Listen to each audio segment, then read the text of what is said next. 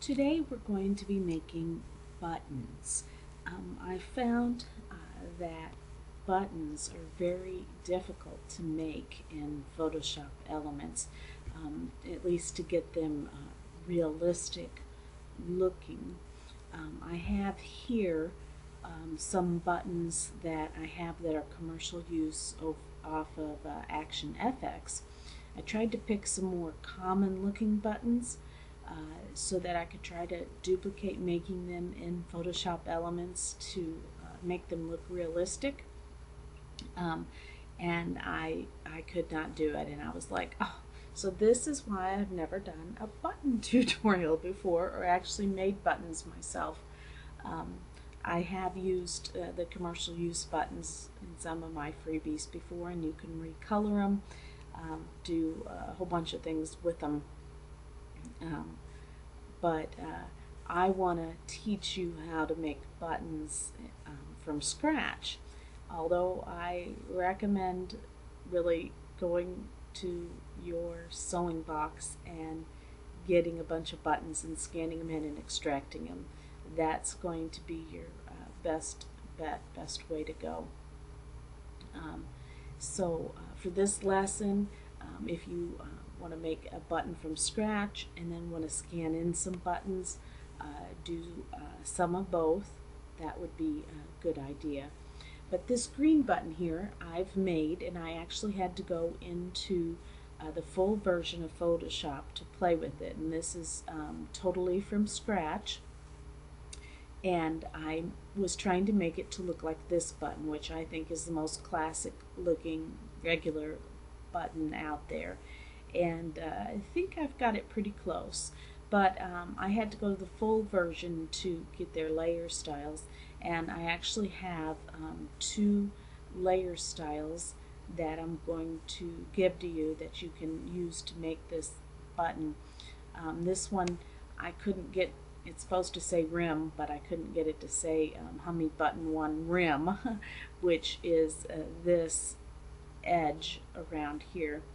And the other one is the base down here in the bottom. This is actually just two layers that I utilize to create this. So let's go ahead and get started. What you want to do first is to click on the View drop-down menu and then choose Grid. And I'm going to move up here out of the way of all this other stuff so we can have room to make it. We're going to create a new layer, which I can't see. Let's move this up a little bit. We're going to create a new layer, and then we're going to make a circle. So I'm going to activate the rectangular or the elliptical marquee tool. And you'll recall from other tutorials around here, I have my grid set to inches. I guess we could review that. It's under Edit, Preferences, and Guides and Grid. And I have it set to inches. I think the default is pixels. Every 1 inch, because I identify with inches more than I do pixels, because of course that's what I've used my entire life. And in this case, I thought I had it set for every 2 subdivisions, but it's set to 4, and that's working fine for me, so I'm going to leave it there for right now. I'm going to hold down my Shift key, and I'm going to start here on the top line. Now it kind of doesn't matter where we're going to start, because then I'm going to draw a circle all the way down to this line, and you're going to see it snapped right in there. So it's 2 inches wide. It doesn't matter how big this is. I'm actually, that green one I had is too big. I would make it smaller before I gave it out But we do want things to be centered in proportion. And so if you even wanted to make it a little smaller, 1 inch by 1 inch or something to start out, you could, but I found this just easiest to follow. And then sometimes I can just hit my right arrow key, which is what I'm doing now, and move it so it meets the right and left edges, and so I can have a center line right here in intersection. If your arrow keys are not working, sometimes they don't, if you hover over this line until you get this little arrow with the square by it, you can click down and drag and put it in place also. So now I have my circle, and I have a new layer with nothing on it. I've picked a color, and I have that for my foreground color. And now you could use the paint bucket to fill this in, but I have heard, and I don't know whether it's true, but using the paint bucket sometimes causes some more jagged edges, and I don't know why that is. So since I've heard that, I tend to hit the Alt backspace key, and I fill that in with the foreground color. If you hit Control and backspace, it puts in the background color, but Alt backspace puts in the foreground color. Now I'm going to hit Control D. And then I'm going to click on this layer and hit Control J to duplicate the layer. And this is going to be the rim, and we need to cut out the section of the rim to the middle of the circle of the rim. I'm trying to think of too many things at once. I tried doing it first was to control click on the layer and go to the select drop down menu and contract, and I contracted it by about 80. Now I want you to look at, let's zoom in, that circle. You can see that it's got it's got little bumps right here and here. It just did not make a nice circle when you're contracting it, and it really shows up when you're making this. So I would not recommend doing that method, even though that makes it instantly centered for you. I would go ahead and get that elliptical marquee tool, hold down your shift key, and just draw another circle. And I'm going to use my arrow keys once again to eye this and center it up. I'm kind of looking, it's about this far from this line, and it needs to go a little more to the left here. So these two are about the same distance apart from this line, and then I'm going to look at this one and this one, and that seems to be about centered. And unfortunately, that's going to be the best way I think that we can do that, is to eye it, but you do have your grid to make it look pretty close. And then I'm going to make sure I'm on the correct layer, and I'm going to turn this off just so you can see what happens, the base layer, and hit the delete key, and you can see that that knocks that out. And I'm going to hit Control D. Now I have some layer styles that I'm going to give you that I made, and this first one is for the rim, and so I'm going to apply it, and the second one is for the base, and I'm going to apply it, and I instantly have a nice looking button, except for I need some holes. So next we're going to make the holes. I'm going to once again create a new layer, and there are several ways that you can do this. You could just get your eraser tool and make your whole use your bracket keys to make your brush a small enough size, and just click right. Well, it helps if you're on the right layer. You could be on the base layer and just click to delete that, and you can see I have some stuff in the layer style that automatically makes that look like it's bent in. But I do not recommend doing that for several reasons. So we're going to go back to this new layer, and I am going to get my brush tool, use my bracket key,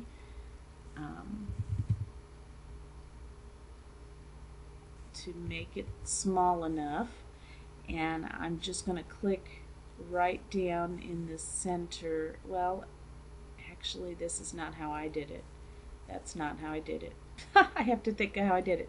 Let's go back to the elliptical marquee tool. I'm going to make that black my foreground color, and what I'm going to do is hold down my shift key again and make a selection, a small selection, and I'm going to hit Alt backspace and fill that in. See, there's so many ways of doing things, and I remember playing with all these, and this is the best method I found to do it. Now I'm going to hit Control J 3 times, and now I have this little black dot on 4 layers, and I'm just going to grab each of them and spread them out so that they are one in each of these boxes. But now what I'm going to do is I'm going to take the first one and the second one. Well, nope. First one and this one. I'm holding down my control key to select both of these so they're both the active layer. And now these two are both selected. And I'm going to go to the align, and I'm going to click left edges to make sure that those are together. Now I'm going to try to get the first one and the other top one, and these two are selected, so I'm going to align top edges, and I'm going to follow through, let's see, these two, and align the bottom edges, and they're not moving at all, so I have them aligned pretty well already. Let's see, I want this one and this one. Now I got these two, and I'm going to align the right edges, and so I have those 4 perfectly lined up, and I'm going to highlight all 4 of them. I'm holding down the control key while I'm clicking here. I'm going to right click, and I'm going to merge the layers. So now I have my button holes on as a pattern, and I can even name them here so I can go back and reuse them later. I have them here as a pattern, and I can even turn them off, and I'm going to control click on them, click on this base layer, and hit the delete key, and they all delete instantly. But you'll notice what I did here on this other button. Compare this one to this one. Having those circles straight, horizontal, and vertical just doesn't lend to anything that's realistic. It looks a little bit better slanted, and so now that we have our buttonholes made, that's easy to do. I'm going to hit the undo button, and I'm going to go back to these and click on them, and I'm going to just rotate them a little bit. Now I'm going to make them invisible again. Control and then click on the layer style to get the marching ants. Click on the base layer and hit delete.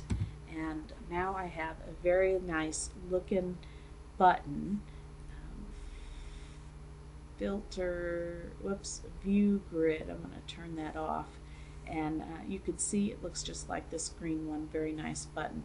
Probably before I would share it, I'm going to grab both of them and maybe make that button a little smaller. And of course turn off your background layer, and then use your crop tool. Get pretty close to the edges, and then now this is ready to save as a PNG, as a button.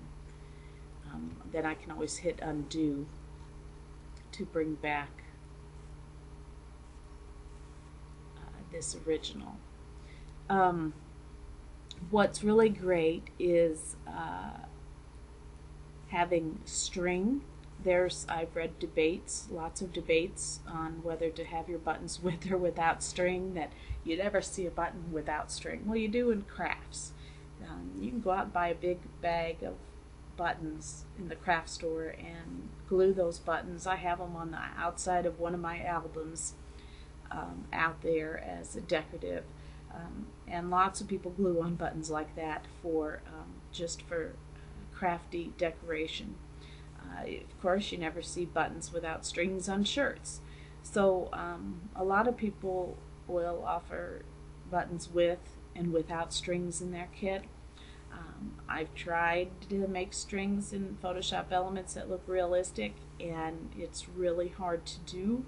So what I would recommend once again is to get some string, drop it on your scanner, extract it, and utilize that.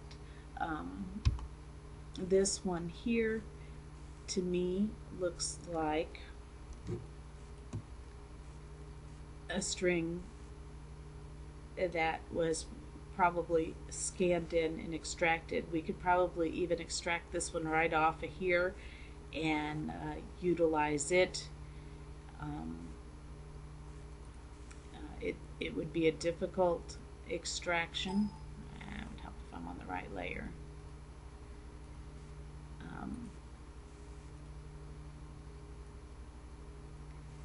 It would be a difficult extraction, but I'm just going to make a quick one of it. Control J. Now I have a little piece of string here on this layer, and I can drag this out.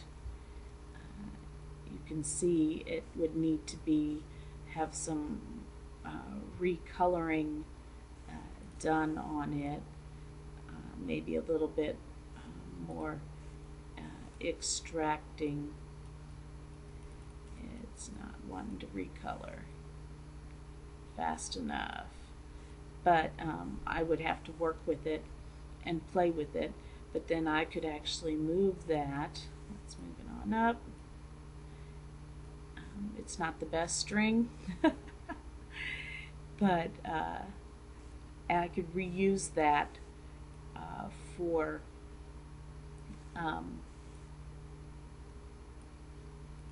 my buttons. I could even offer that in my kit. Of course, do a much better job than I did just there extracting that out. And I duplicated it, and I'm turning it, and now I even have a string, and so I put a string on that button. I guess I could have put it over here on I gotta make it larger again on the button I just made. And so if you want to add string, that's what I recommend you doing, and you can offer several of those. So see, that doesn't look so bad with that string in there like that. I really like this one that's tied on there like that. That's pretty cool. But you can see this is a bad extraction. Not everything at FX is that great. I've had to go through and fix it. I've actually used this button before, but you can see some red down in there, and that's from whatever was below it. And I've cloned out this little thing here before. You have to really fix his stuff if you use it. But I could extract, because this is commercial use, that little string and use it over and over in some of my other buttons. And so let me just do a few more things just to give you some ideas. I'm going to go back up here to my base layer, and I'm going to clear the layer style. So I have this here. I'm actually going to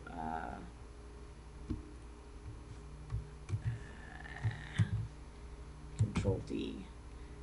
Let's get this. I'm actually going to fill those holes back in. Whoops, let's fill them in with the right color.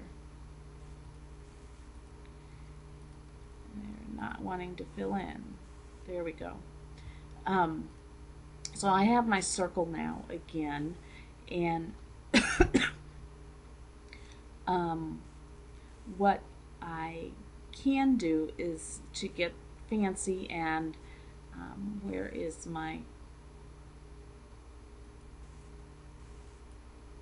well, let's just duplicate this base, Control J. I have to decide what I want to do here, and I'm going to make a larger circle, and I'm just going to do this. I showed you how to center it, and I actually want it to be, whoops, larger than that, so that my rim is going to be a lot thinner. And I'm going to show you how it doesn't work as well using just the bevels that come with Photoshop Elements, but I can add a rim to it there, and then if I wanted to I could duplicate that base again and draw. I'm just doing something random here. I have no idea what I'm doing, but you can play with these things this way, just to give you some ideas, to give you some more inspiration, because buttons come in all different shapes and sizes. And in this case, I'm going to reverse my selection and hit Enter, and then I'm going to apply a bevel, but then I'm going to change that bevel so it goes down. And I don't like the dark color on there. This is where it gets difficult doing this in Photoshop Elements, and you need the full version of Photoshop. That doesn't really look that good. Let's try. You can try around the other ones, but I think you just can't get in Photoshop Elements. There, that one's good. And so there's another type of button that you could do there. And then I can find my buttonholes, which got moved. We're going to move them down here. Find my base, and this one also. And then you can see you get a little bit of problems now. Your holes don't look right because the layer style. So what I would need to do to make this actually work is to take this layer and this layer and merge them, and then find my buttonholes.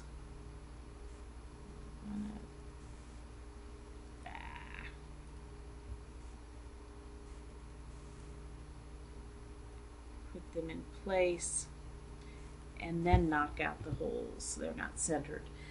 So sometimes you have to merge layers together in order to get them to look right. Of course, with my layer style that I have, I had it set so there was an inner drop shadow on these buttonholes on that base layer. So it does look a little bit better having that than it does this. Now something else that you can do is to use papers. So if I wanted to use one of my papers, I don't have any here to do that, and cut it with one of the papers and apply the shadows and things, I could do that to make it match. You can get really creative with your buttons. Buttons come in all shapes and sizes, but this is a basic button that I wanted to give you to get you started, and you can move forward from there to let your imagination expand. And so I look forward to seeing your buttons and seeing how creative you can get with them. And thanks for watching.